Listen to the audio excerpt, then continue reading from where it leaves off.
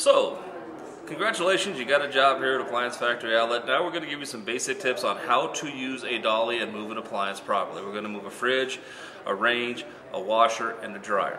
Okay, there are right ways and there are wrong ways. I'm not going to show you the wrong ways because I have no desire to injure myself. Okay, you should not either. So let's concentrate on the proper ways to move these things. Okay, first we're going to move a fridge. Okay, now this is your standard side-by-side fridge.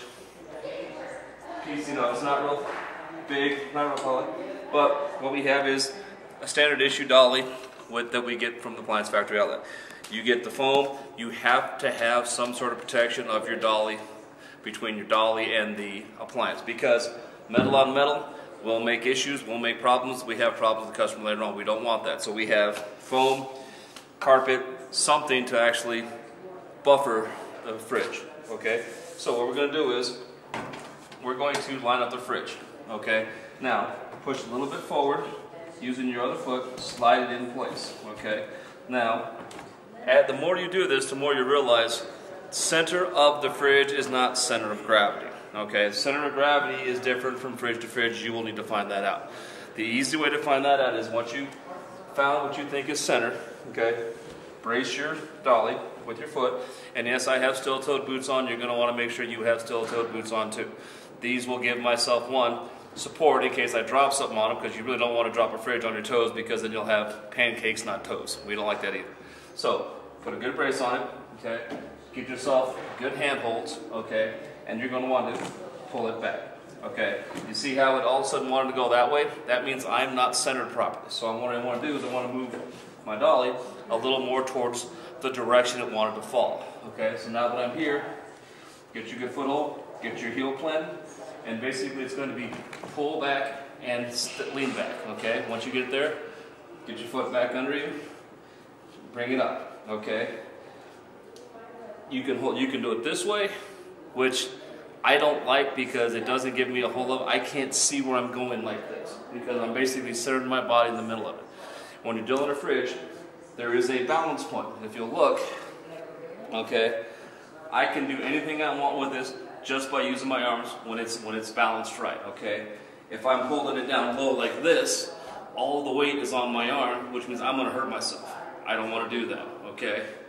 When you move an appliance, you always want to push, not pull, okay? The reason is, if I'm going forward, okay, and I trip on something, I've got my arms here to make sure this gets out of my way, okay?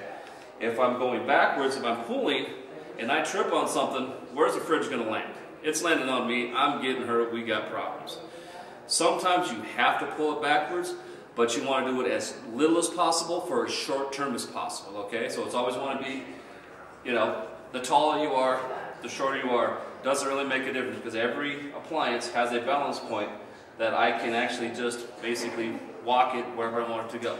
Now, when you first start it, you don't just go into it. Tilt it a little forward, and it'll start to go by itself because it's going to want to go out, okay?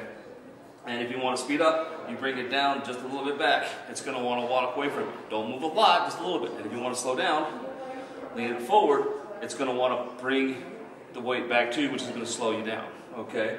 So now that we've got it moving, we've got it to where we're going to go. Plus, doing it this way, I can look out either side that I'm walking, and I don't lose control of my appliance, okay? That is very important. Yes, because you want to watch where you're walking and you don't want to run into something.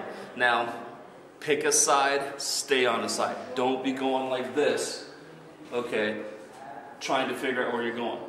Look ahead of you, look where you're going. Once you know where you're going, pick a side, stay on that side. You want to stay about 6 to 8 inches off the appliances coming in front of you on the side of you. That way, you have a straight line. Now, if someone comes out that way, you can't see them, that's okay. They should be watching for you because they should see the appliance first, and they should be able to slow down and stop for you. So when I set it down, okay, start leaning forward slowly, walk under it, put your foot back underneath it, okay, and let it pull you slowly to a stop, okay? Don't drop it, don't do it quickly, because I guarantee you do it quickly and you're grabbing it, one or two things is going to happen. Your hands are going to come off, this is going to slam down, you're going to go that way, or if you're holding on too tight, too close, and when this comes down, it's going to bring you into it. I don't want that in my belly. I like my belly the way it is, not holding. Okay, so let's not do that. So like I said, it's just lifting it, finding a good handle, and yes, your wrist strength will increase because you will be using a lot of wrist, and a lot of this is leverage. Finding the right leverage point to bring the machine over nice and slow, nice and easily. Okay, then I just walk out from back from underneath it. And now I'm ready to take this wherever I want it. Okay, and put it down, same thing. Get your foot underneath it, and slowly use your weight as a counterpoint to where it comes down. Okay, now the only fridges that doesn't work on are the big 36-inch fridges and most of your Whirlpool fridges. You will need a second person to push back for you.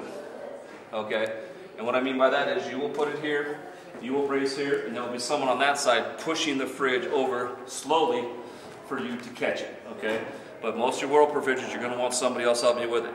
So now that you've learned that, let's practice some safe habits, and let's not get hurt, because if we do it correctly, there's a good chance we're not going to get hurt. If we do it incorrectly, there's a good chance we're going to get hurt. Thank you very much.